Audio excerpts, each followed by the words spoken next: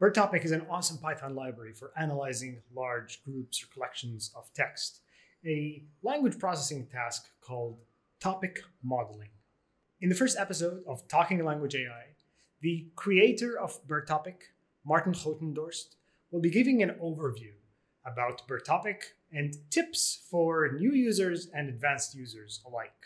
Talking Language AI is a series featuring talks and conversations about NLP topics, tools, and people. If you have any questions or comments, please visit the Discord link down in the description. Let's now hand it to Maarten, psychologist, data scientist, and creator of open source packages like BERTopic, PolyFuzz, and KeyBERT.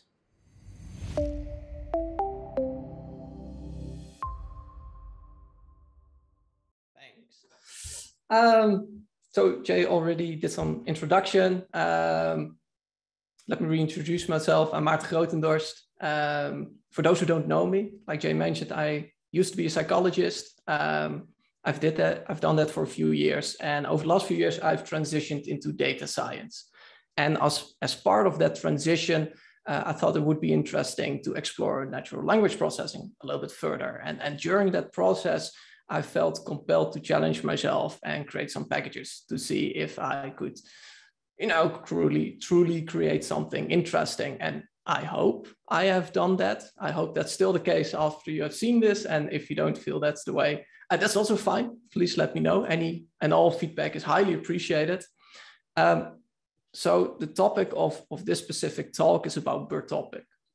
And as the name implies, it's a topic modeling approach that aims to be highly flexible and customizable. Now that will be true to some extent, and to some extent that might not be the case. And we'll go through where that's possible and where it isn't. Now, before we go into the code and examples, there's some documentation, of course, that you can look for yourself if things are unclear. You can, of course, always post any issues, any discussions on the repo, and I'll do my best to answer them as soon as possible. So it's a Python package. It's hosted on PyPy. So it's essentially a pip install BERTopic, and that should be it. There are some other language backends that you can use. Many of those that you saw in the poll that Jay posted just now, like Spacey and Flare and Jensen and these kind of things. And what they actually do, I will go into that a little bit later. For now, 3 lines of code. That was the very first API decision of BERTopic. When you do topic modeling, we want it to be as simple as possible. So you import your package, you instantiate it with the default settings, and then we do a thread transform like scikit-learn with a list of documents, and that throws out a bunch of topics. Now, before going into how BERTopic specifically approaches this topic modeling task, let's go into what topic modeling, what it generally is considered as. So what we often have is we have a bunch of documents, whether that's tweets or articles, tickets for your software with a lot of issues. You have a lot of code out there, a lot of documents, and you want to make sense of those documents, and you can't really read through 100,000 of those things. So you kind of need to resort to some, AI, for example. And in this case, topic modeling. And what it essentially is doing is extracting topics from those documents. And instead of saying, okay, here's a topic about space travel, it gives you back a number of words like space, launch, orbit, lunar, so that you, the user, can decide, oh, this is about space travel. Because if I were to give you the topic cars, for example, then I'm still not clear what that exactly is about. Is that about older cars, newer cars, Tesla specifically? Or is it even about the movie Cars from Disney, right? It can be something entirely different. So we still need some contextual information. And topic models are quite old, actually. They stem from the quote unquote, basic bag of words type of approaches. But even then, there was still the context to be considered in language. And that's essentially what topic modeling is doing. It needs a topic description so that you understand what the topic truly is about. Now, the way BERTopics approaching that topic modeling task is by reducing it to a clustering task. And I've chosen a clustering task because it's intuitive and it allows for some flexibility with respect to the models that you're using. You can essentially say, okay, I'm clustering all of these documents to create semantically similar documents and hence topics. That's essentially the entire description that you need to give. Now, the way BERTopic does it as a default is as follows. So we use sentence transformers to do the embedding extractions, and sentence transformers works fast out of the box and creates very nice representations of the documents, often optimized also for clustering tasks. So out of the box, it works well. We reduce the dimensionality of these embeddings. They're typically hundreds of dimensional space where those embeddings reside in. And, with the curse of dimensionality and many Euclidean-based clustering algorithms, let's first reduce the dimensionality. Now, after that, we do the clustering, and for that, we're using HDBScan because it provides some outliers. We can say to some of the documents, I don't think there's any topic in there or any interesting topic. Let's skip that one. And what we've done thus far is we've done basic clustering. And next, from those clusters, we're going to do the topic extraction. And there are a lot of ways we can approach that. But there's something done here specifically, and it might seem simple using something like bag of words, but what it essentially is doing is it's not making any assumption on what the clusters look like.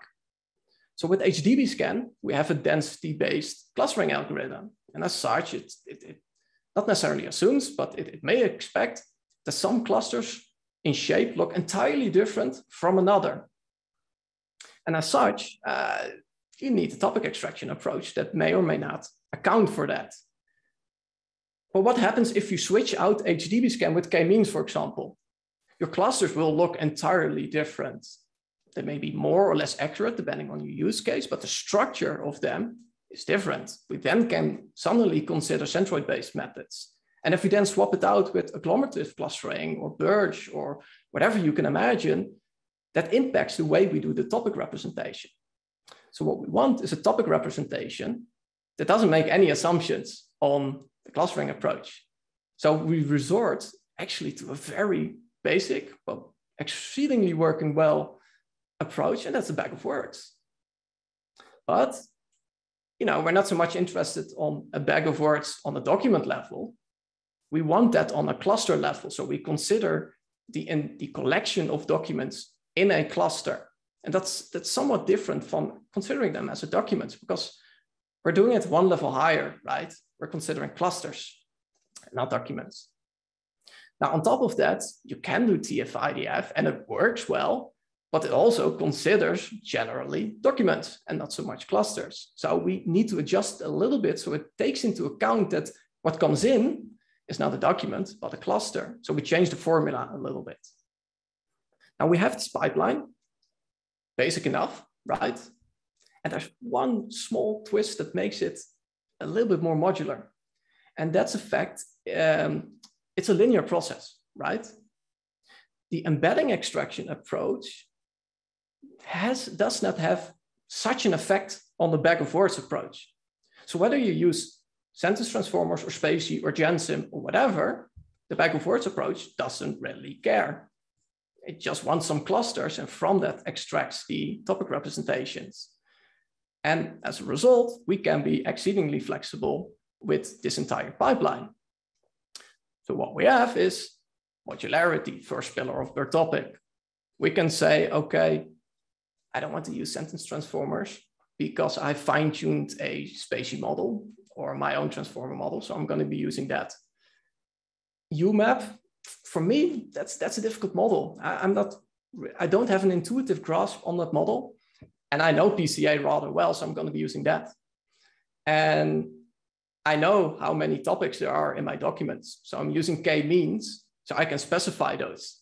And I know there are no outliers in there, so HDBScan doesn't really fit. Now, there might be some non-Western languages that don't tokenize on spaces, but on different things. So you can use different tokenizers instead. You can even say, okay, let's throw in some part of speech into the tokenizer to only extract nouns, for example.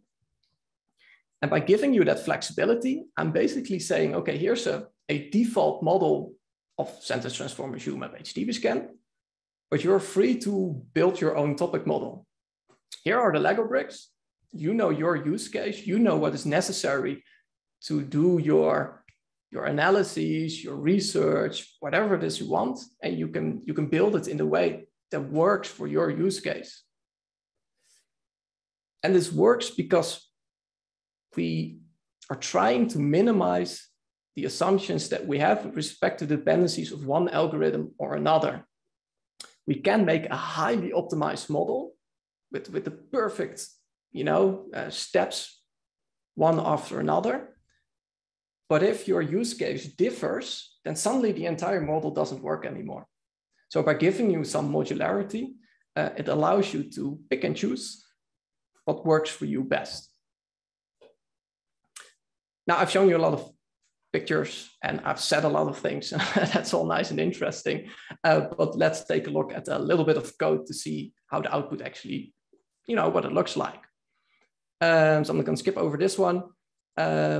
Archive articles. Now we have all read the articles here. Archive is a really nice database with, Before you go into it, since you're showing code, can you maybe zoom in a little bit just so the code is more... It's not that clear, right? Yeah.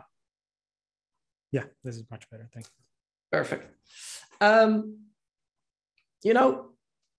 We want some data, and what's nicer data than a lot of abstracts from mostly computer vision and some machine learning articles. And I randomly sampled 10,000 of them just to make it a little bit easier for myself.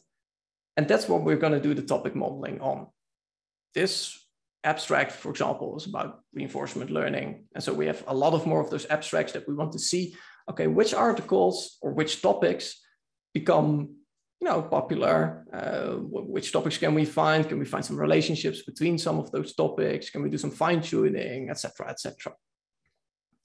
Now, we can train our model. We can do the exact same thing as we did before. We import our package, we instantiate it, and do a fit transform on our abstracts. Now, I can do that, but I'm kind of lazy and we have limited time. So I'm going to load in the model instead. I've done this, save the model, and now I'm essentially going to load it in, which I've done before. So after this training procedure, and this training procedure is, of course, sentence transformers, UMAP, HTTP scan, CTF, IDF, we can view the topics that we have created. So what we do is we have our topic model, we do get topic info, and what we get is a data frame that has several columns. We have the column topic that shows you the topic ID. It goes from -1 to 147. So we see two things happening here. There are a lot of topics that were found as a default, but there's also that -1. And that -1, those are outliers. I'm still showing the outliers because otherwise you feel like you're missing documents, but those are all the documents that couldn't be clustered. And we can fine tune it so that it becomes larger or smaller, but that depends on HTTP scan. We have the count of the number of documents in a topic, but most interestingly, we have the topic representation. We have the topic ID and then words that are best representative of that cluster of the topic. And if you pick this one, that's reinforcement learning, right? And we have some object detection and we have some adversarial attacks, and we can go through all of these topics and see what exactly is happening here. We can also say, okay, we're going to pick the top 10 most frequent ones, and read through them. We see segmentation, some molecular topics. We can dive into those to see what exactly is being talked about. Something about transformer models, self-attention, visions. Interesting to see that also being there. We can go through all of these topics and read them. But we can also say, okay, I don't like this representation. I don't like the 4 here. I don't like those underscores. I think there are way too many words here. So let's customize our topic labels. Now, we can generate topic labels automatically based on the words that we have here. But instead, let's say we have 3. We remove that topic prefix because it's ugly or it's annoying or, whatever the reason might be. And we change the separator because that underscore might make it more difficult to read. And one thing that we add on top of that, let's define our own topics, because I think I know that this is about transformer-based models. And I know that this one is about reinforcement learning. So we can also do some topic labeling here. Now we run this and we get exactly what we've done before, right? What we wanted to be doing. We want to have this representation a little bit nicer than this one. And we might be doing this because we want to visualize certain topics, and we have some topics that are more interesting than others. So we label them.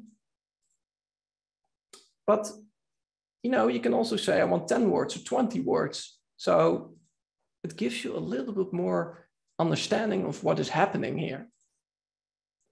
And there are a bunch of more things that we can do with the topic model. We can update the topics to change the n-gram range because I want words concatenated in a way. I want to merge certain topics because I think they are very similar to one another and I don't want to consider them separately. I might want to reduce the topics to 100 or 50 or 10. I might want to find certain topics that I couldn't find before, or because I don't want to go through 150 topics to see if my topic of interest is in there. And there are many things that we can do with something like this that gives us a little bit more control over how our topic model looks like. But after doing all of this, we still want a little bit more knowledge about which topics are in there, but also the relationship between topics, or the relationship between documents and topics, or the relationship between words within a topics, etc., etc. And for that, we come to the second pillar, and that's the visualizations that are possible within BERTopic. Because the thing is with topic modeling, it's a subjective approach, right? It's unsupervised. There's no ground truth. Nobody's going to give you an exact label. Still humans that are doing the labeling. And what I consider to be a topic, you might disagree with me.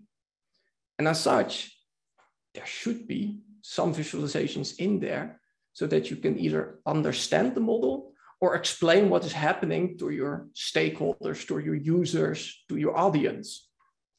Now, I'm of course not going to go through all of them because that would take way too much time. But let's see which words contribute most to our topics. And let's take the top 8 most frequent topics. We do 10 words instead of, I believe it was 5. And what we get is something like this. We see our topic and we can see the top 10 words that contribute to this specific topic. And we already saw that this one was about reinforcement learning. It already made sense, right?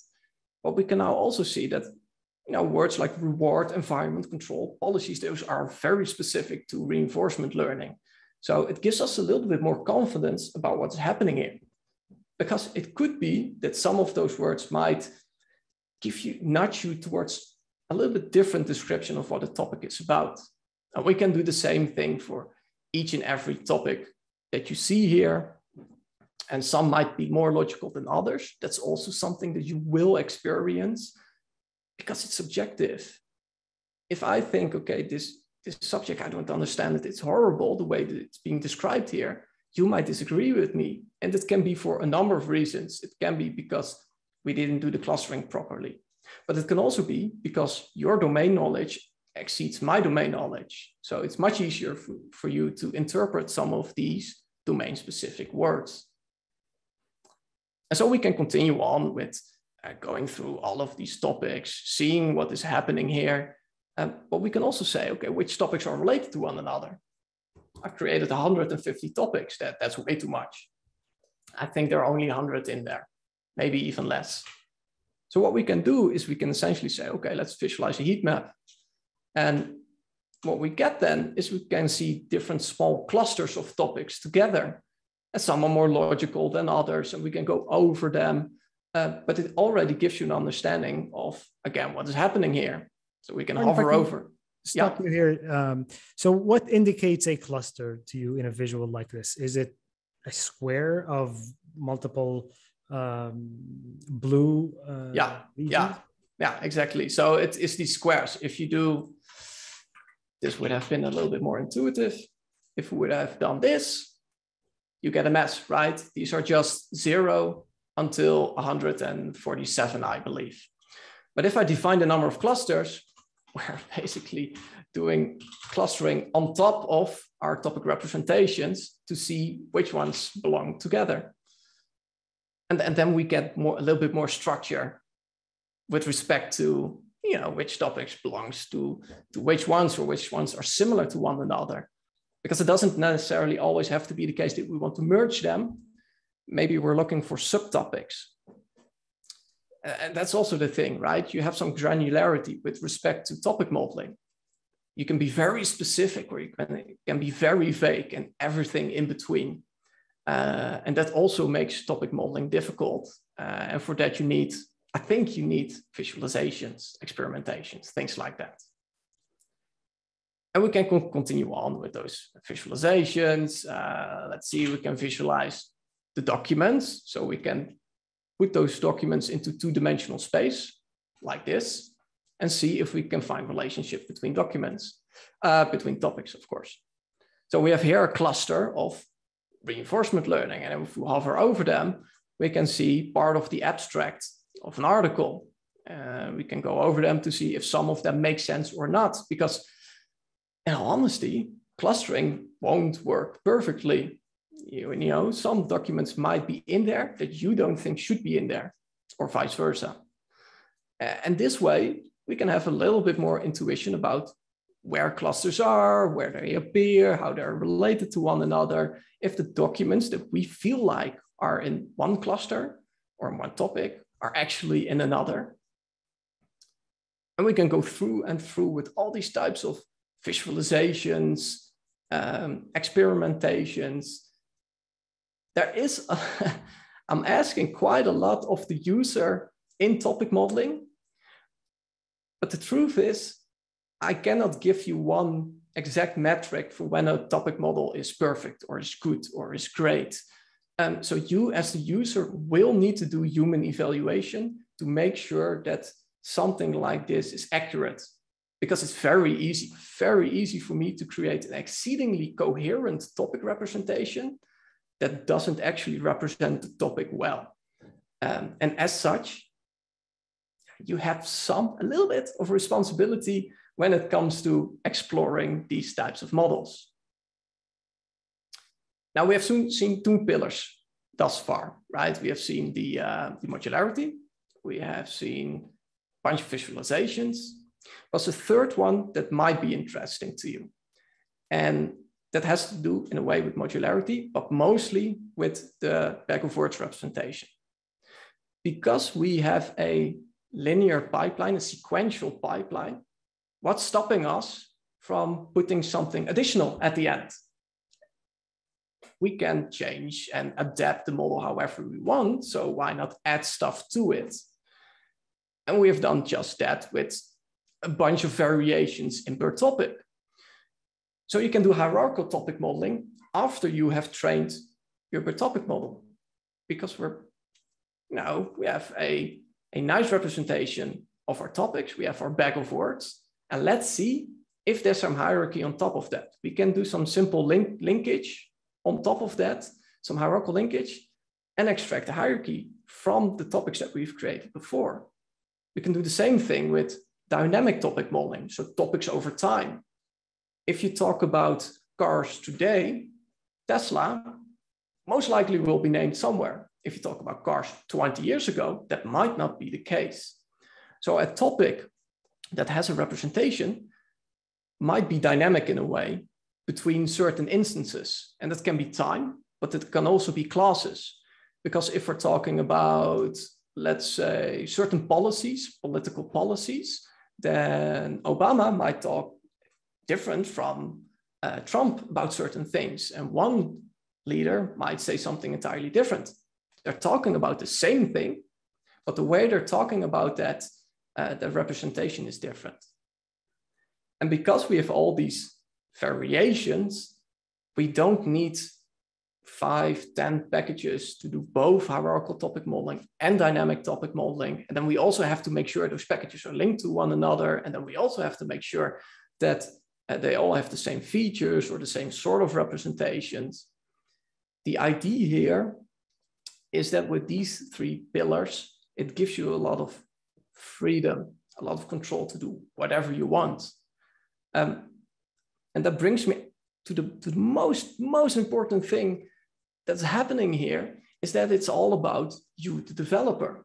You know, you, the people who are watching, who are using this package, know what's best for their specific use case. Because who am I to say that you should be using HDB scan or that you should be using k-means? I don't know. You know, there might be cases where one is better than the other, even though that a model might outperform the other. There are much more things to consider than just, you know, accuracy. If you're using it in production, you know, mini batch k-means, it's just a little bit faster and can be used in the incremental approach. If you want to be using a fully CPU-based BERTopic instance, you can, instead of sentence transformers, just use TF-IDF.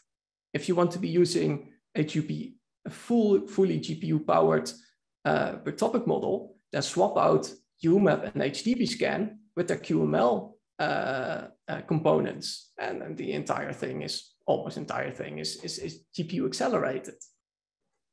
So by having these 3 pillars, that modularity, those variations, and those visualizations, I'm hoping it gives a lot of control back to the developer, because I'm not the developer. I'm not doing your use cases. I'm not running the model for you. You are doing that. And you are the ones who have very specific use cases. I found that over the last few years, I get so many different types of use cases for which the default BERTopic instance doesn't work. I think most topic modeling techniques don't work that easily across all use cases. I mean, we always have and always will have the no free lunch theorem, where one model isn't the best across all use cases. So instead of giving you one perfect model, I'm hoping by giving you, you know, the full potential to do whatever you want, it works for your specific use case, for your audience, for your paper, for your research, for whatever it is that you're working on. And that's, I think, the design choice that's most important about not only BERTopic, but if you have seen it, KeyBERT and PolyFuzz also, modularity, modularity, modularity, giving you variations, giving you control, giving you options. Because how annoying is it to be restrictive in the things that you're doing? I mean, I'm stubborn enough to go into packages and change all things, but that's just annoying to be doing. That's what I have to say about BERTopic so far. To those still here, thanks for listening. If you have any questions regarding BERTopic specifically, please go to the issues page or the discussions. There are never any stupid questions, so ask away if you run into any problems. I'm here. Hopefully I will respond soon enough. If I don't, ping me, that's okay. If you're interested in some of the things that I write about, feel free to go onto Medium or my own website. There are either tutorials regarding mostly transformer-based models, sentence transformers, these kind of things, and some of the things about transitioning into data science. Because for me as a psychologist who had never programmed before, that can be a challenge, right? And if there's something that's not answered in any of those things, we still have Twitter and LinkedIn, of course. And I'll do my best to answer whatever I can. Thank you. Thank you so much, Maarten. That was an incredible rundown of the package. We have a lot of questions. I have a few of them. And thank you for addressing all of these points. One quick question is, will the notebook be shared or public at some point? Sure. I have to think about where. So maybe we can discuss whether something at Cohere or outside of that is possible. But yeah, of course. Yeah, the visuals here are incredible. Like the Lego blocks, I think all of that sort of explains the philosophy really well. Right, thanks. You touched a little bit on evaluation and how that is sort of up to the person doing the exploration. What are couple of tips. So if you were in your own, let's say, examinations, when you were doing your own topic modeling, exploring, what do you look for? Is there one of the visualizations that you look for at first? For example, are there two that are your go-to visualizations? And what kind of questions do you find yourself doing that is not sort of right now encoded in the package? So the difficult thing with topic modeling, right? And as I mentioned before, there isn't a ground truth. Nobody tells me what should be exactly in those documents. If they did, it wouldn't be topic modeling, it would be a classification task, right?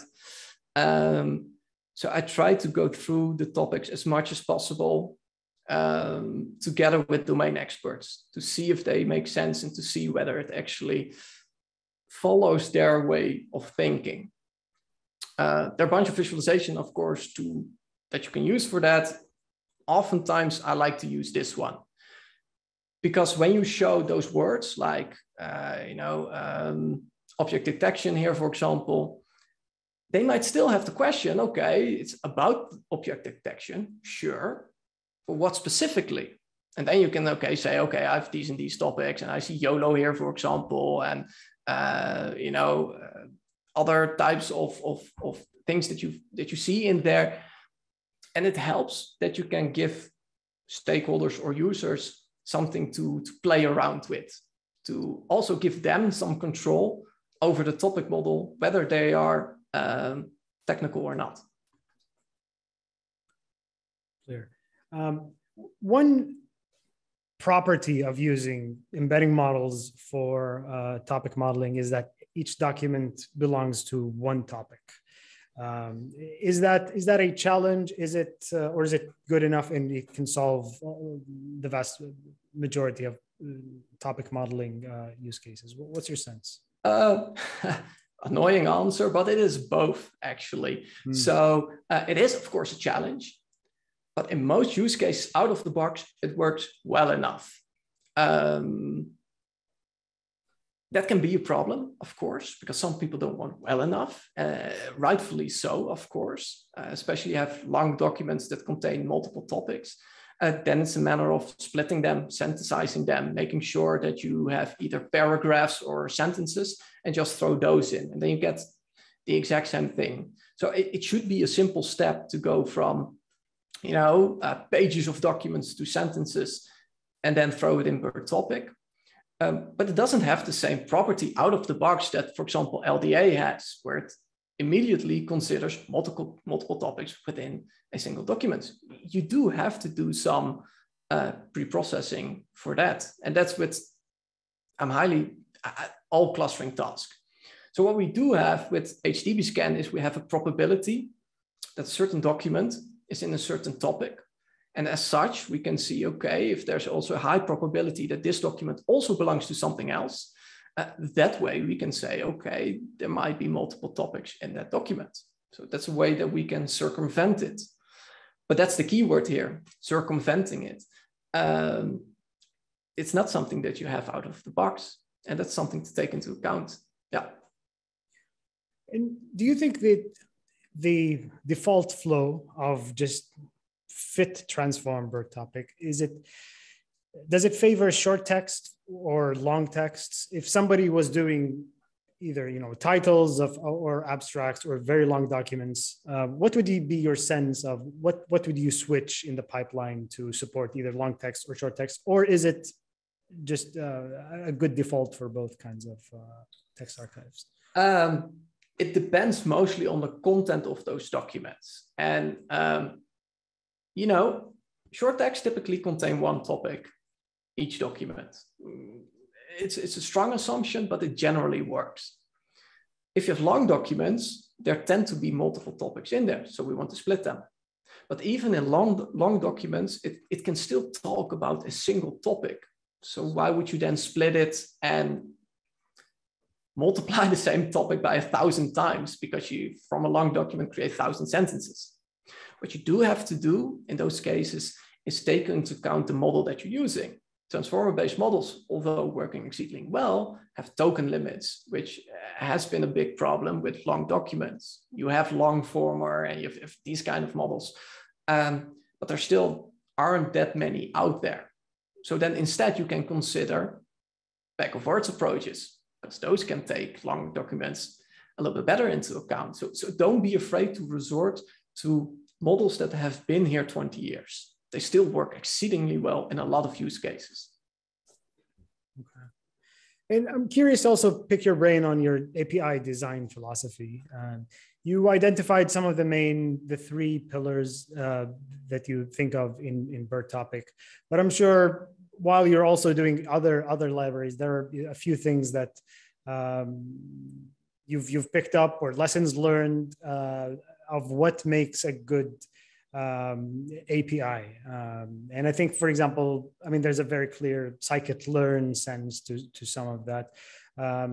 Curious to pick your mind on just API design philosophy. What makes for a good API design for tasks like this?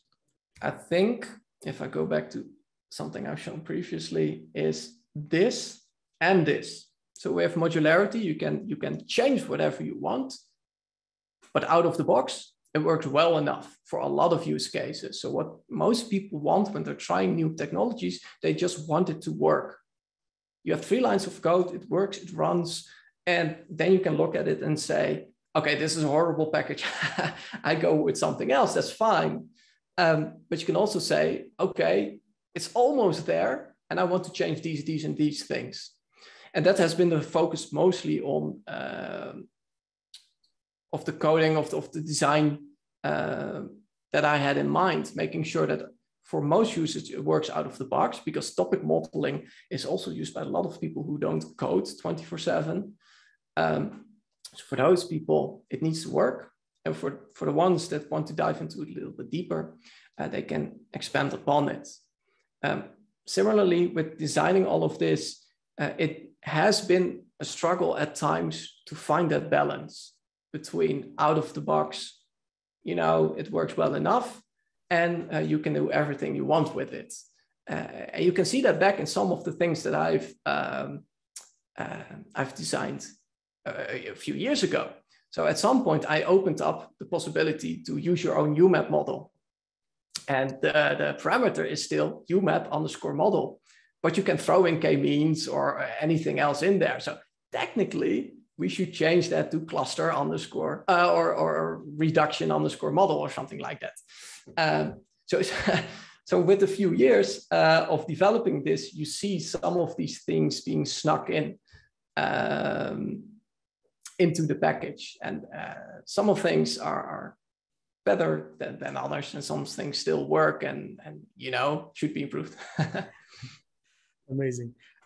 We have a lot of questions. We're going to get to them. I don't think we're going to be able to answer all of them. I would suggest to people to visit the Cohere Discord. There's a Talking Language AI forum there, and there's a specific thread for BERTopic and this discussion.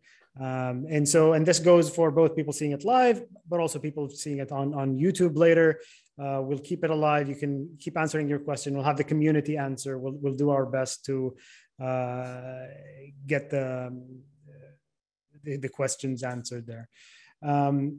Before we take a couple more questions, I'm curious to hear your very high level sort of overview of, let's do maybe PolyFuzz first, or let's do KeyBERT first, and then PolyFuzz. KeyBERT is a fun one. Let me just quickly go to this one. It's easier for those who want to visit the package. KeyBERT is super simple, really basic as a default. Essentially, what we're doing is we want to extract keywords. And the way we're doing that is we create a document embedding from a document. And then from each word in that document, we use the same language model and create embeddings from those. We do cosine similarity and pick the ones that are most similar. That's it. That's all we're doing. And the reason that works so well is for 2 reasons. Language models tend to have the same dimensional space with respect to both words and documents. that works quite well, especially when you then do cosine similarity or another distance measure. The second thing is the same with BERTopic. It's so intuitive. There's not much going on there. And then on top of that, we can do some fine tuning. So there's an algorithm called maximal marginal relevance, where we can say, okay, I'm going to throw out words that are very similar to each other. I'm going to introduce some diversity of the keywords that I have. We can do things with the count vectorizer to only, again, use nouns or verbs or whatever's interesting to your specific use case. But the way it works, like BERTopics, really straightforward. Sometimes things don't have to be so complex. Amazing. And what about PolyFuzz? PolyFuzz was developed as more as a focus on that modularity thing that I did within BERTopic and KeyBERT. I created all the different backends like Spacey, Gensim, and threw them in. There are a lot of different ways you can do fuzzy string matching.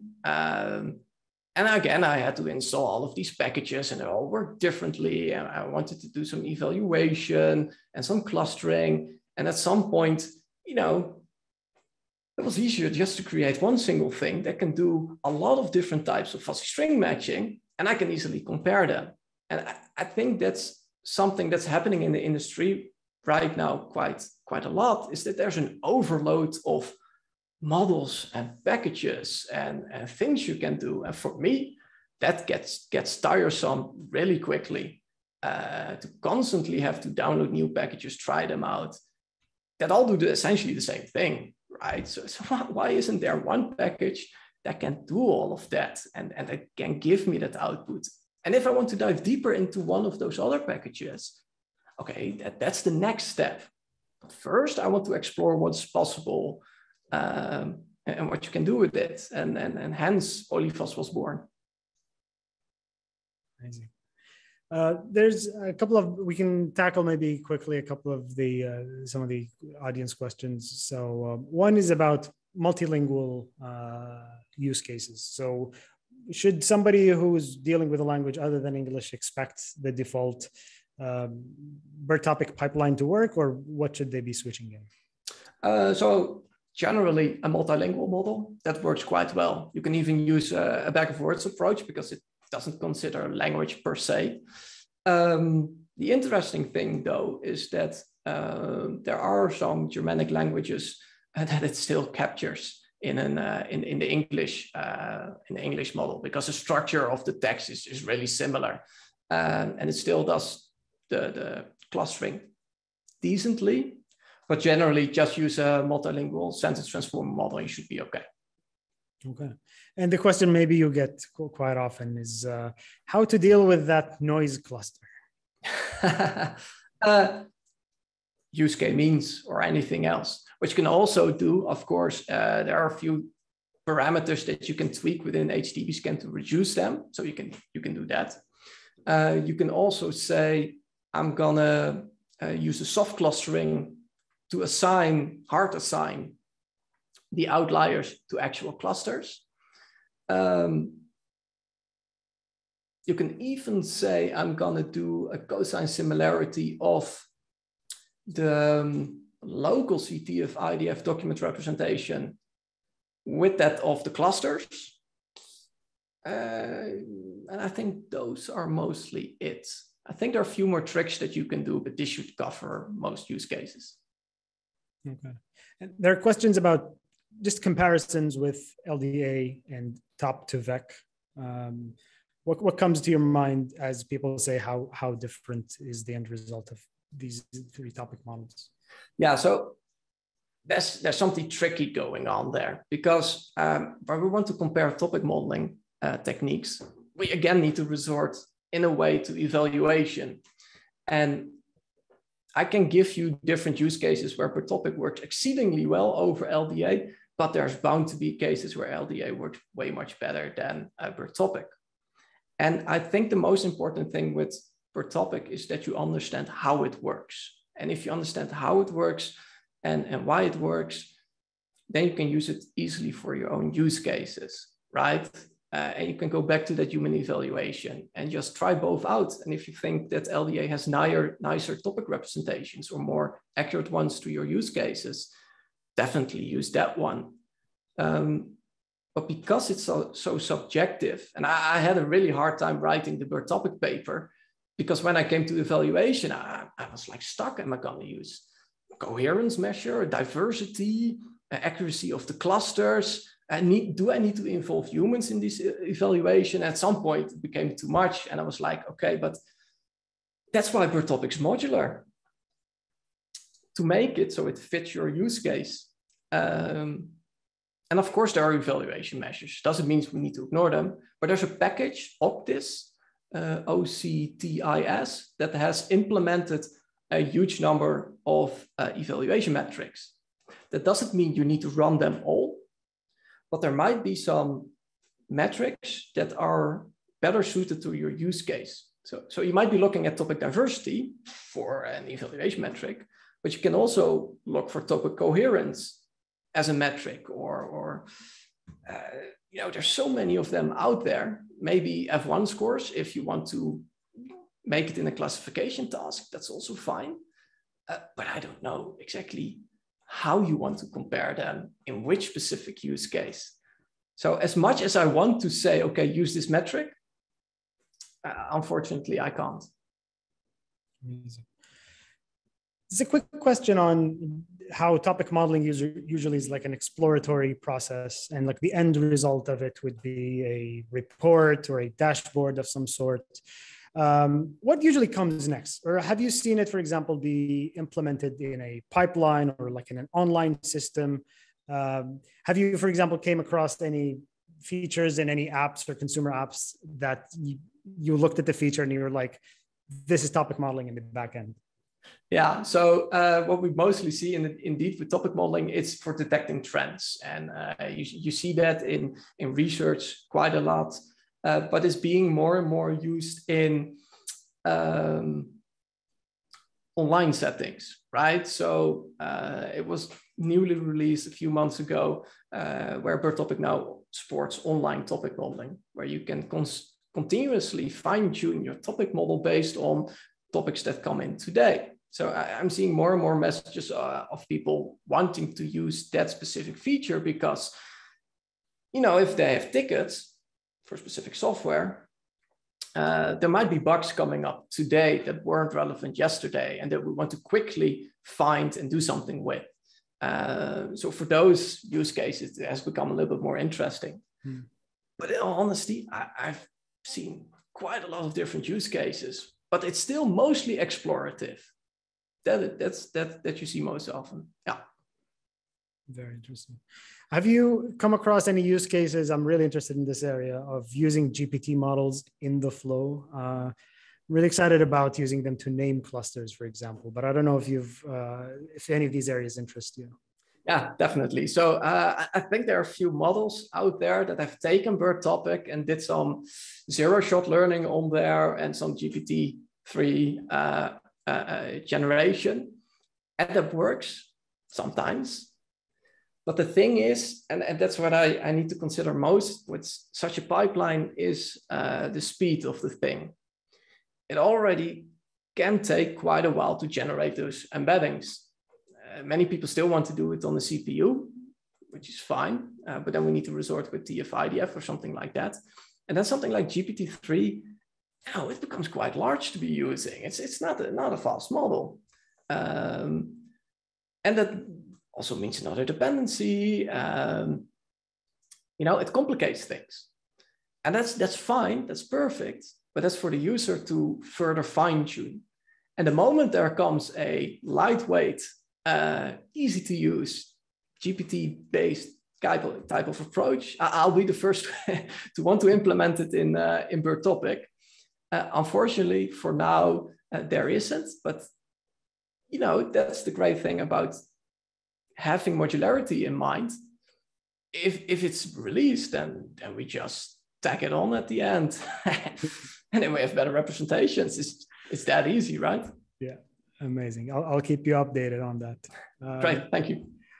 My final question is, so you've created so much value for a lot of people, figuring out this process, building up all of this code, hosting it and sharing it as open source, dealing with issues and bugs and other people's use cases. How can the community be helpful to you? How can people, or a data scientist or a software engineer who's benefited from BERTopic or any of your other packages, how can they be helpful to you and to the project? There are two ways. First, I think most important one, issues and bugs, definitely. We're considering developers, so we still want to give new features and have interesting things, but it should work. And if it doesn't work, let me know and we can figure something out. The second thing really is discussions and feature requests. The reason for that is if we're focusing here on making sure that you have a one-stop shop for topic modeling, keyword extraction, fuzzy string matching, these kind of things. And if there are features missing that makes it more difficult for you to do your job or to do your work, let me know. And then we can look together to see whether it's easily implemented, if it works within a pipeline, and we can discuss these things, because online topic modeling was implemented because somebody asked for it. Topics over time because somebody asked for it. Class-based topic modeling because somebody asked for it. If you ask for it, I cannot promise it will be implemented, of course. Unfortunately, not everything is that simple. But that grows the package, and that is what makes it to what it is right now and what it's potentially could be in the future.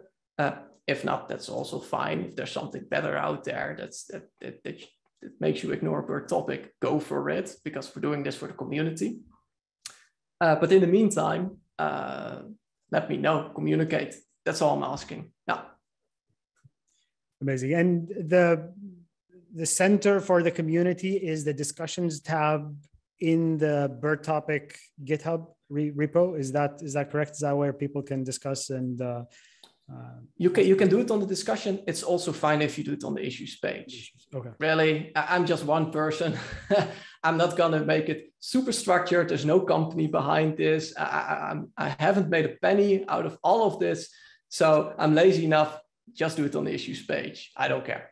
Amazing. I'm sure a lot of people appreciate it. We'll have links to all of these in the Discord, but also in the YouTube description. Maarten, thank you so much for coming on board. This was a fascinating discussion.